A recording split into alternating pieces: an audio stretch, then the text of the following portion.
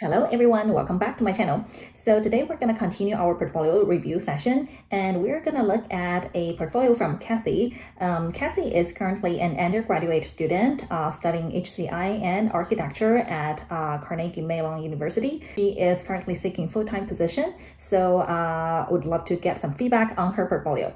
So before I start, just a quick reminder, I share everything about UX from interviewing tips to design critics, portfolio reviews on my YouTube channel. So if you are interested in this type of content, please feel free to subscribe so you won't miss any of my future content. Let's do it.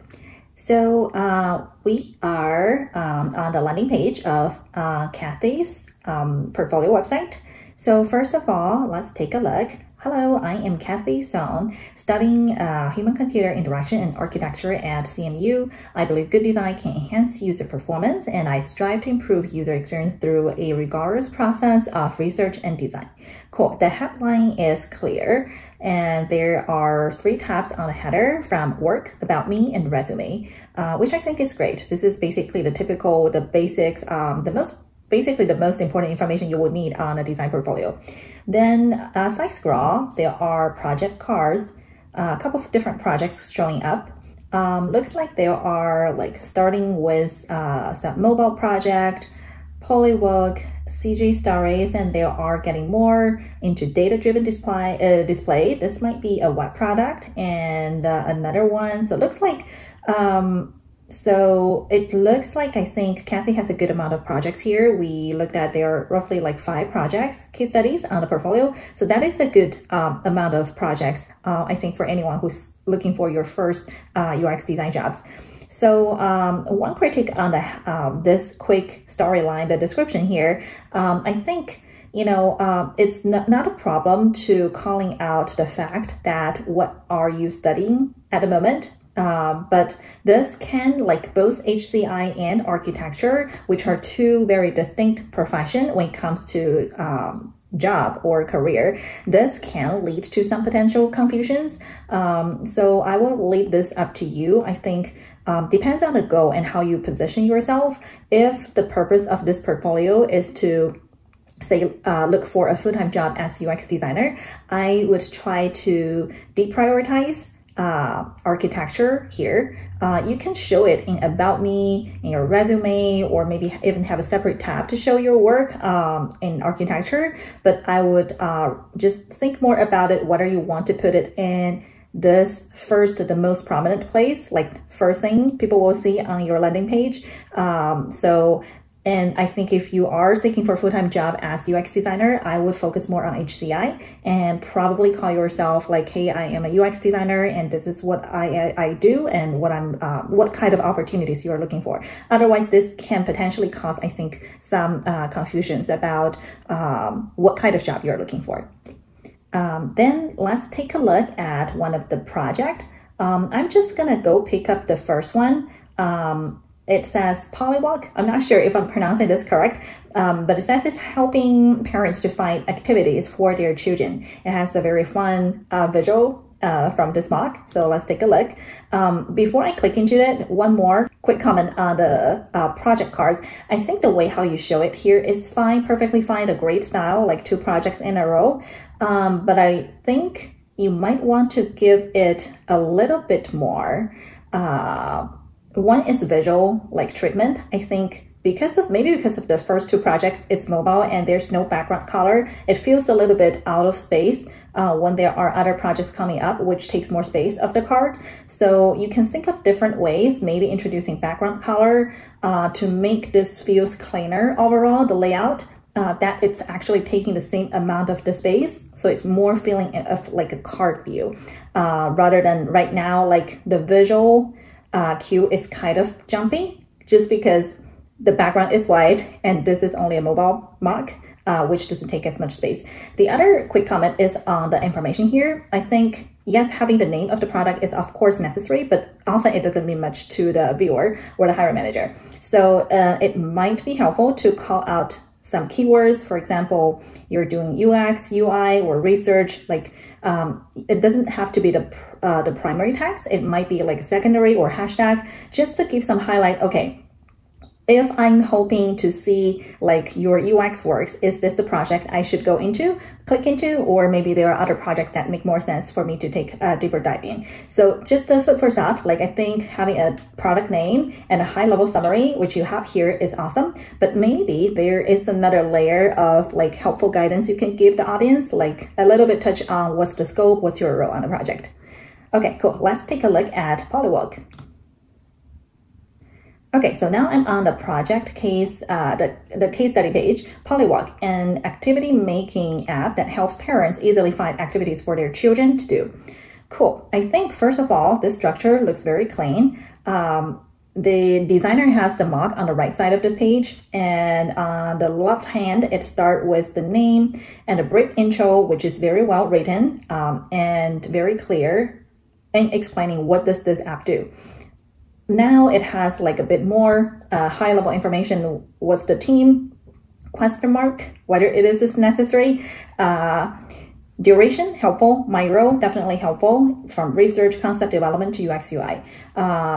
So I think this high level, this structure is definitely always helpful to have this like overview of some key information involved on the project. And then it has going into overview.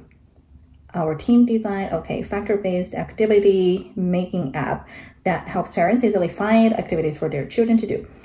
And there's some get into the problem space. Okay, talked a little bit about the COVID situation, that parents report their own worsening mental health. Okay, how has this connected to the problem you're trying to solve here? Then it comes into design solution. Okay, we came up with Polywalk, and activity making app that helps parents easily find activities to do with their children. We hope to reduce children's screen time with meaningful and engaging activities when parents are working. Awesome. And we want to create a quality family time. I see. Okay. I like that, how concise and clear the language this designer is using here. It definitely helps communicate the intention and the motivation behind. But what I'm trying to find is what is the problem you're trying to solve here. I think you had a problem statement first here. This is actually, 1 in 4 of the parents report their own worsening mental health. But this is like the problem parents are having. What I'm looking for is what is the problem you're solving here. I guess it's somewhat explained here. Maybe it's to design an activity making app, but I'm still like not 100% sure, like, is this a redesign or you're trying to design basically a new app from 0 to 1. Let's continue. So it looks like there's a video. Okay, onboarding. Within the onboarding process, Polywalk asks questions about user preference, such as children's age and interest. Okay, so I'm just gonna scroll really quick. Looks like there are a couple videos here. And it's probably covering different like journey from onboarding to explore to share, how to share ideas. I like that this designer has like a quick explanation, a summary of each journey, what it is about. For example, share ideas, allow users to share unique activities they have created for their children with other parents, which forms a community. I think this is incredibly helpful, like to have this high level explanation and walk through, help your viewers understand which journey is talking about with what. So this is definitely like always very helpful to have this context, even though you might assume like search might be really straightforward, but search what? So I think it's really very often very helpful to have this kind of quick context of what is the journey we're looking at. A little bit questioning on the video form, just because I think to ask anyone to watch a video on a portfolio, it is a pretty high ask because it's going to take time. And if you're showing prototypes, maybe you can consider do it in a GIF, like convert it in a GIF so it's actually autoplay. You don't have to actually go into tab like play and pause. But this is kind of controversial. I think, both format has its pros and cons. Like in a video format, you do give the users more control to pause, to fast forward. However, it also depends on the user whether they actually click on the play to start watching the video versus on another format as a GIF, it auto plays but with less controls. So I'm gonna tap this one, watch quickly about the onboarding. Yeah. Okay, so it looks like this is the prototype, step by step. How do you from create an account to answer a couple of questions, like set a preference for probably your children, to get the product running. So I think, yeah, it looks like the UI and the journey is pretty well designed, and there's some this nice filter idea to set up user preference. It's a pretty quick video, like roughly 30 seconds, but I would encourage you to think more about how to best present this, because I think showing multiple videos might end up, people might end up missing some really critical information you have here. So maybe autoplay, GIF format might be another way to showcase. Okay, then we have user research. So first started by user interview. After interviewing 5 dads and 9 moms, these are some pain points I have discovered. This is great. And expert interview, we also see insights, okay, from experts and interviewed a teaching assistant. Okay, I see. This is great. There are some quotes here. Target user. Is there some findings I'm missing? You know, the key information when I look at user research is really through the user interview, no matter it's interview or survey or however the method you have decided, what is the findings and how has that led to your next steps? And I'm not sure if it is here. Maybe it comes later. So let's continue for now. Target user. Based on the insight, different children's age range has different needs. We're targeting work from home parents with young children aging between 2 to 7. Okay. That's a good framing of who are actually your target users. Then there's initial goal. How might we help work from home parents achieve a balance between their parenting and working? I think this is kind of getting to the problem statement that I was hoping or I was looking for. You know, how might we help work from home parents achieve a balance between their parenting and working by designing an app that can allow them to better blah, blah, blah. You know, I think this sentence is kind of getting there, but it's still a little bit kind of open. So I would try to get it a bit more specific to the actual problem you're trying to solve in this case study. Then there is ideation. Okay, cart sorting, ideation, schedule and reminder system. Okay, it talks about challenge and what might be some potential solutions. Then get revised ideas, some iterations. Okay, revised goal. How might we reduce the time children spend on screens and help parents further bond with their children? I see. So you see this goal started evolving from the initial one that sounds a little bit too broad, like help work from home parents achieve a balance between parenting and working, work-life balance. This is a very broad topic, but how can you solve a problem more specific granular level like this case study is focusing on? So now this revised goal is talking about how might we reduce the time children spend on screens and help parents further bond with their children. I think this actually sounds to me is the problem statement for this project. And I think this is something, yes, it makes sense in a project process perspective. You won't get to this until a certain point, to discover and define the problem.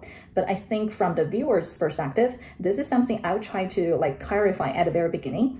You can talk later on how you get here, but I think without understanding the actual goal or the problem you're trying to solve in this case study, it's very easy for viewers to get, or the audience to get confused, what exactly I'm looking at. So then it has some, I think this is some IA or flows. Okay, information architecture of the app. Cool. And there are some fun sketches. I always enjoy looking at hand sketches. This is awesome. I think they're super fast and actually really effective, especially when you're trying to go broad and dive deep and just go broad and explore ideas. I often find hand sketch is actually the best way. And then there are some user testings and share ideas. Okay, what is this? The biggest, is this getting to the hi-fi? Okay, I see, sorry, I'm missing here. So the designer actually conducted some user testing with the lo-fi. What is the goal? We put user in a scenario and design the series of tasks for the user to complete. While navigating through the app, we ask the user to think aloud so that we can collect feedback. Okay, I will try to be more clear about what is the goal of this tasking here. Share ideas. Okay, filter. Okay, so it looks like this is like first tasking, second tasking, and final. So these are probably the design iterations from very low-fi to mid-fi to hi-fi. This is an interesting way to present it.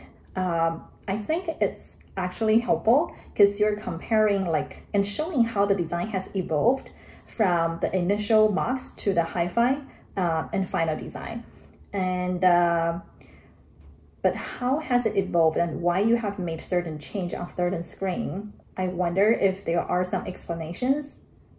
So here, for example, filter, we redesigned the filter UI so that it's easier to use. We also set users' preference for duration and how many children as default to save users' time. Okay, so yeah, the good side is I think this designer does have like some explanations and high-level overview of what kind of design change Cassie has made during the iterations. But I think I would love to know a bit about more about why. Like you did testings, what you have found, what's the finding, and what has led to some decisions to take a design from the first testing to the final design. You know, it seems like it has changed quite some.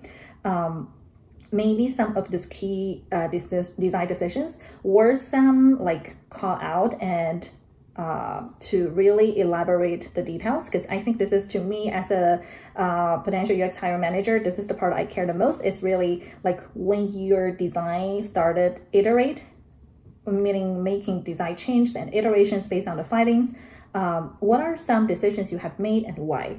So I think the structure works well. It's kind of grouped by journey or keyframes, but I would try to be creative, use whichever way you feel the best, but I would try to show a bit more about like the thinking behind. Like I think this high level summary is good, but I think to show a bit more details in how this design has evolved and what are some rationales behind your design decisions would really help.